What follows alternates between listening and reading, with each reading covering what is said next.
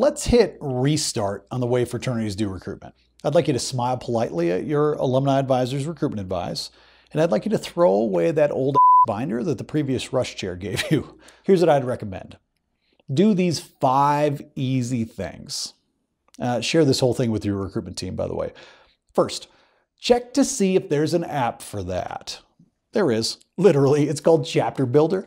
Go to chapterbuilder.com. This isn't a sales pitch, by the way. This thing is completely free, or at least there's a free version. And 100% of fraternity chapters should be using this tool. Over half are already there. Just start with the technology that's been built for fraternity recruitment. Catch up, brother. Second, not everybody in the chapter's gonna help. Get over it.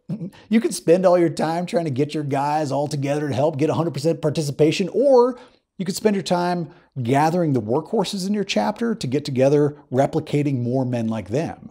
Third, figure out what you want. High-quality chapters are made out of high-quality people. There is no magic. You want a great chapter? Find great men. You need to define quality and great men.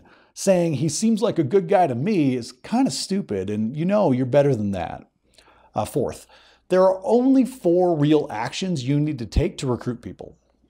Meet people, build a relationship with them until they're ready to join, decide if they're high quality, and close the deal. Fifth, cut the fat. Don't waste your time, money, or energy on crap that doesn't get results. Recruitment only happens in face-to-face conversations. There is no other scenario that gets results. So if you're spending your time planning events, designing posters or t-shirts, or carving giant plywood letters so you can display them all over campus, knock it off.